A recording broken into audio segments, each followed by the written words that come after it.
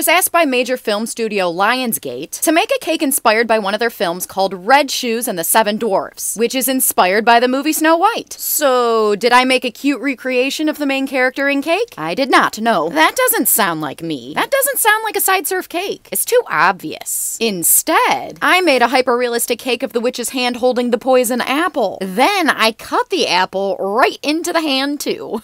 Now that's a Sideserf cake. And don't forget, you can get your very own Sideserf Cake Studio onion plushie, who is also a cake, at plushie.sideserfcakes.com.